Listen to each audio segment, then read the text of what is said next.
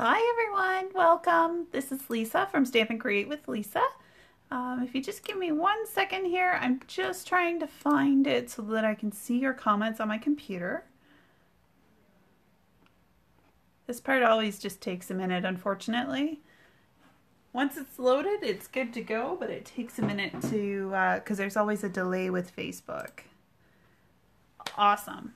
So, I am now live on my page, so that's a good thing. So, welcome. I'm Lisa from Stamp and Create with Lisa, and today I am going to show you a brand new suite that just launched for customers today called the Ornate Garden Suite. And in this line of products, there's actually a fair bit. So there's this ornate style stamp set, which is images only. It's super cute, lots of fun to color, but then you've also got some, I don't even know what you would call them, this one a bracket, but you've got some things that are more decorative as well. This would make a really great background to repetitively stamp. Then you have the ornate thanks. So there's thank you, so grateful, and thanks. And some people would stop there, but you really need to read some of the font or some of the script sayings. So there's why, my friend, seriously, ever so much, from the bottom of my heart, I wasn't sure how to, for everything, just wanted to say, your kindness is so loved, you made my day, so here's a card for all your help. You're amazing, from all of us, for all you do. So some of these sentiments would actually work really well with your favorite birthday sentiment or your favorite hello. Lots of other things, not just the thank you. Next, there is the Ornate Floral 3D Embossing Folder. And you can see on it, it matches a lot of the paper that I'm going to show you in just a second. But new embossing folders are always fun. Then these are the Ornate Borders dies. Get them out. So you have these that you can add to different borders or different edges. You've also got the individual flowers that you could line up with these to make them 3D, or you could put them sporadically somewhere else on the page. You've got the daisy, the outline for, I believe that's for the daisy. I did not line it up beforehand, and I probably should have. You know what? I don't think it is. I think it's actually, there we go. It's for the rose. Like that. So this would line up so that you can cut this out completely. So it would actually, sit on this side of it. Because right now one side cuts and the other side would stay on to make it a true border. Put that back before I lose it. Then there's this scalloped edge with the little eyelets. Then there's the bigger scalloped edge too, along with the little eyelets. When I first started scrapbooking a very long time ago, this one here, we used to have a punch that looked like that. I don't know if anybody remembers that, but maybe when it's not. We used to have a punch that looked like that, and one that was very similar but not quite as delicate as this one. I guess the punches wouldn't have been as delicate as either, but still, the outer edge of it. Threading water, maybe? Does that sound familiar to anybody? So, I'm going to stick those back. There is also another set of dies. So this, to me, I was just explaining to my team, is very overwhelming on one page. However, when you take them apart, how cute is that border with just the scalloped edge with the little eyelets peeking through and the stitching? Then there is also the floral on its own, like the floral edging. There's a stitched rectangle, and stuck on there. This floral that you could use as kind of a window to peek back into something as well, or just as decoration. Like, they're so cute, and there's so many of them. So you get the idea though. This is the one I'm going to use later. a little bit more of a full flower on the edge. So that's always helpful. And then another one that's kind of an inlay piece here as well. So on their own, I love them. This is just a lot of metal with a lot of crazy parts to me. I really had to take them apart to make them work for my eye. So the paper for this line has a couple different colors. So there's a brand new color in here called Bumblebee, which is this yellow color here. It is not released yet, but you definitely don't need it to play with this now. There's Old Olive, Terracotta Tile, Mint Macaron, and Early Espresso also in this color family. And then the papers. So the papers are lots of fun. There's this sunflower. The back side of it is this gold embossed piece. Then after that, I love the colors in this with the lots of pink flowers. We really need the sunshine and rainbows these days. Hi Vicky, hi Valerie, welcome. This might actually be my favorite piece. It's the mint macaron, but it has the gold and it's the scallopy print on it. This one would be really cute, especially for baby cards or for Easter cards. Then there's the gold embossed flowers. This would also be really cute for Easter or for babies. Or for anything really, but in particular, that's the first thing that comes to mind. Sorry, there's a piece of paper. Old Olive with the gold embossing again. I don't know. My video is like 4 sheets behind up on my screen, so I apologize. I don't know whether you can see it or not very well, but there you go. Oh, they're finally caught up with me, so yes.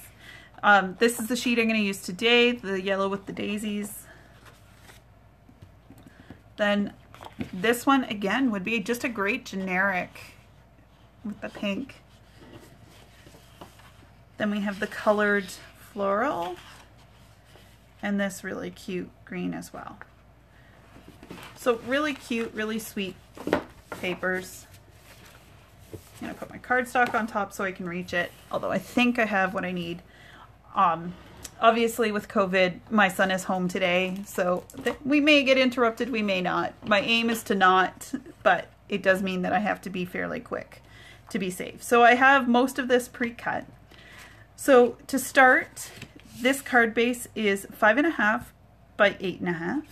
I've scored it at 4 1/4, and then I've scored it again partway at 2 1/8 to create an upright Z-fold card. Then I have taken, and this particular piece of paper is cut to 2 inches by 5 3/8, I believe is the magic number, because 5.5 minus 1/8.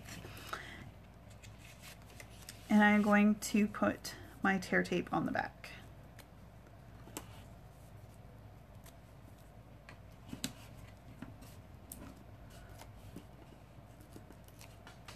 Someday I will be organized enough to have the tear tape already on the back, but that's just not the way things go right now.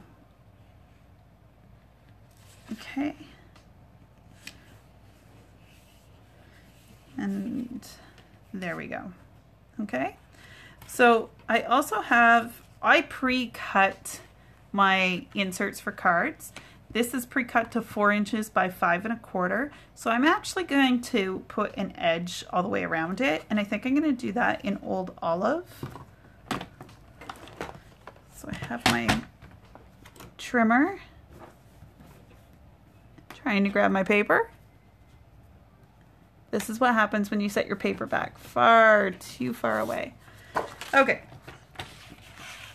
So normally I would cut it at 5.5, but I'm going to cut it at 5 3/8. And then I'm going to cut it, instead of 4 1/4, I'm going to cut it at 4 1/8. And that will give me a nice little photo mat or insert mat, however you want to look at it, just so it has that nice little green and white edge. Get our tear tape.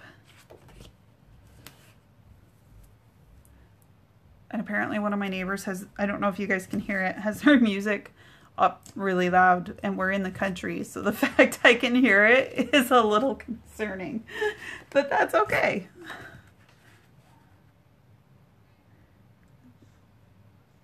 Okay. There. And I just did that size-wise to match up with the size of the daisies.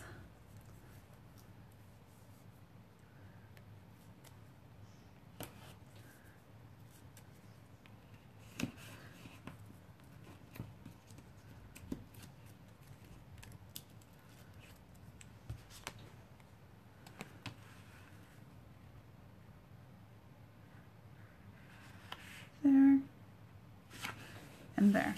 And I find it's more visually pleasing when everything lines up at the top and bottom so things are the same size.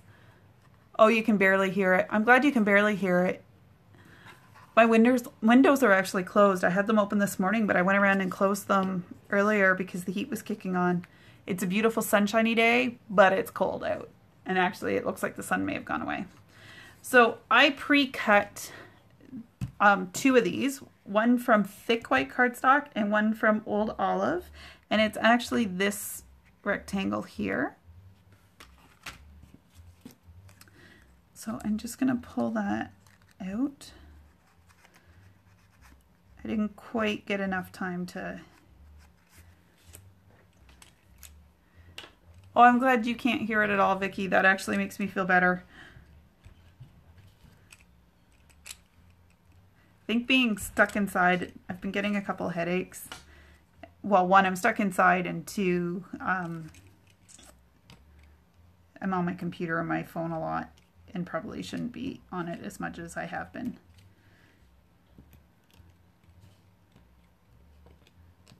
So, and my sinuses have been bugging me because spring is here, which I love. We actually walked to the post office today. So this die set, Valerie, sorry, is the brand new, just released today. I apologize, I put the label in upside down, apparently. Ornate Layers dies, brand new. The number on them is 152726.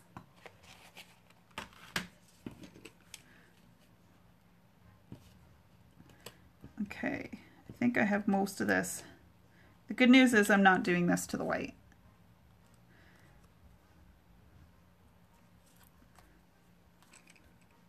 I probably should have made more of an effort to get this done before I went live, but that's okay. No problem. Hi Donna, welcome. Okay, so almost done here.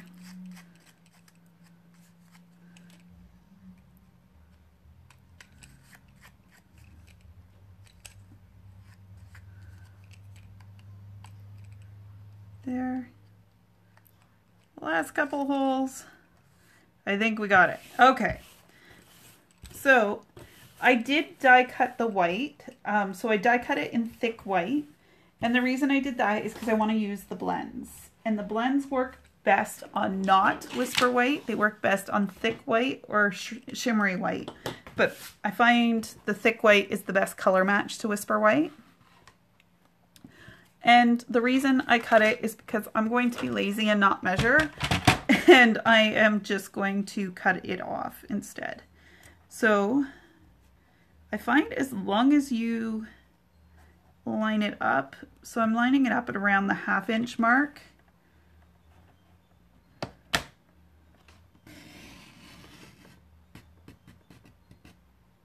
And actually I was going to try and save the outer edges. I'm not going to. That would take too much effort. So, but I'm going to just stay consistent and cut a 1/2 inch off all the way around.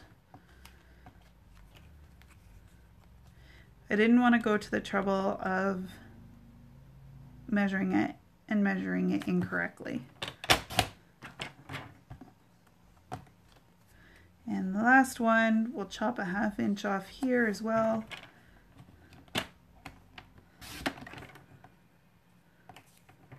Okay, and I have a nice little rectangle to inlay that's perfectly sized. Just like that. And I have tons and tons and tons of white scrap. That's why I was okay doing that.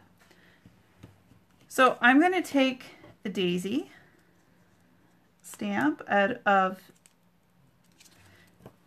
sorry, it is out of the Ornate style stamp set. I'm going to grab a block for it. If I can get it out of my case. I'm going to take it, I'm going to pick it up, and I'm going to ink it up in Memento. Now, when you're using the blends, you don't want to use our typical water based ink. You want to use Memento. It works best. So there you go. Fits perfectly. I could not repeat that if I tried. And I'm going to set it aside for a second to just give it a second to dry. And in here, this is going to come across, and looking at this, this probably should have been flipped the other way, but nobody will notice. It'll be fine. Then I'm going to take the Ornate Thanks and just wanted to say you made my day. I think would be really cute.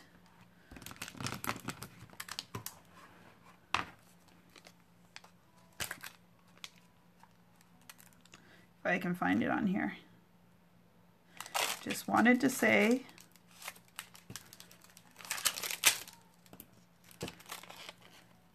and you made my day is over here. There. So the trick with these is that we want to make sure that we're going to cover them up. So I may have to pick something smaller or stick right to the edge. I think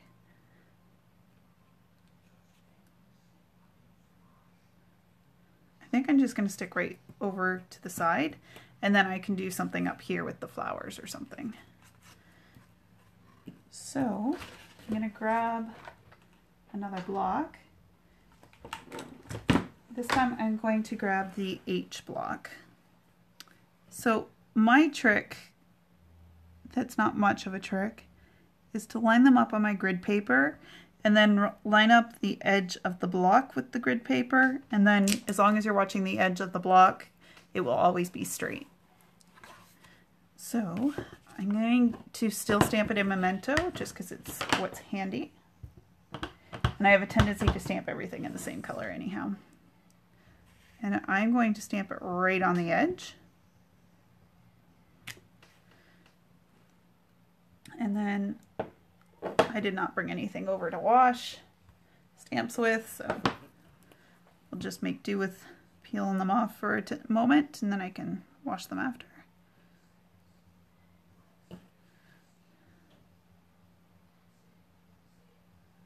There. And then you made my day. Ink that up.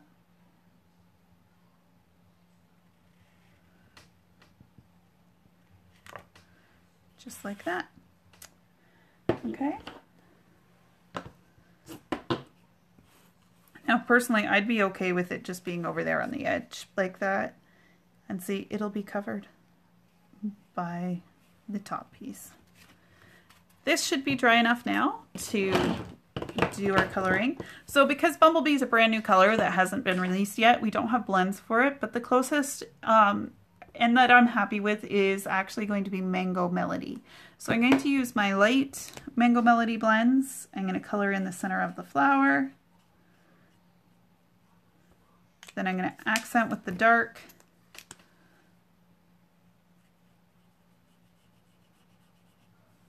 Which I think might be dying on me a little bit, but that's okay. And I'm just going to blend again with the light. And then we already have Old Olive for the stem and the leaf. So I do find with stems, when they're this thin, you want to have a very light touch. And I just won't add on the dark. I'll only do the light. You wouldn't notice the shading anyhow. Hopefully you guys can still see that. Let me know if you're having any issues seeing anything. So I just accented with the dark. I do it right at the base, and then I do it along the veining of the leaf. And blend it in with the light again.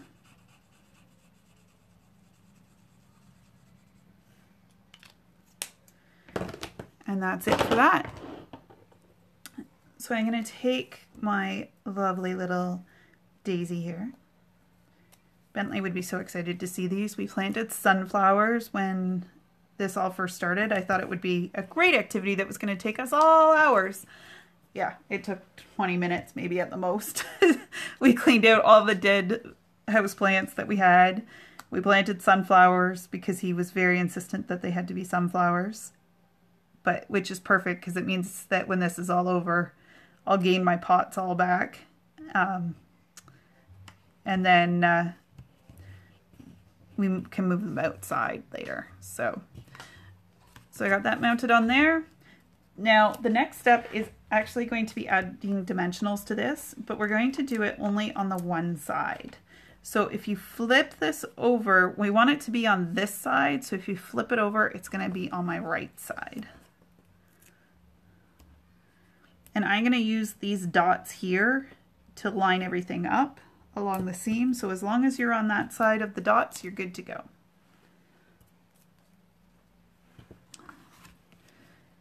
Okay. And I want it roughly centered.